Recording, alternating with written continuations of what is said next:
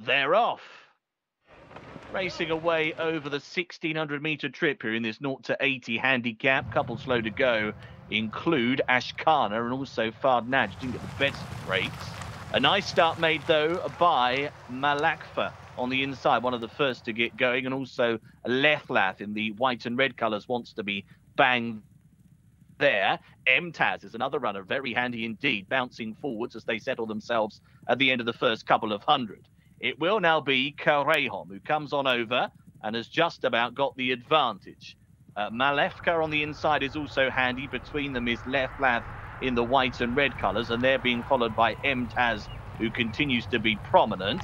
Al-Qaymani is not far away as well. Up on their outside is Al-Sharid, the international favourites deeper on the course, but is very much a bang up there. Fazay is trying to latch on as well. Also picking up Albastro, looking for a bit of an effort in between rivals. Bo Hadid is up on the inside running rail as they're about to swing on in.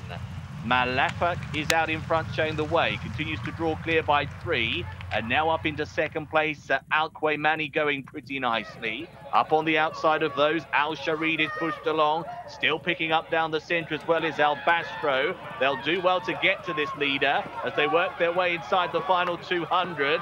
Malefak is out in front, being pressed hard now by Al-Qaymani, who is staying on rather strongly. Picking up now from the back of the field as well is Ashkana on the rail as they drive close home. Malefak all out from Al-Qaymani and has just held on. Back in third place was Ashkana, who was a strong finisher on the rail. Well, a good little tussle between number 13 and number 9 here. Malefak has just held on to win. 139.98 is the winner's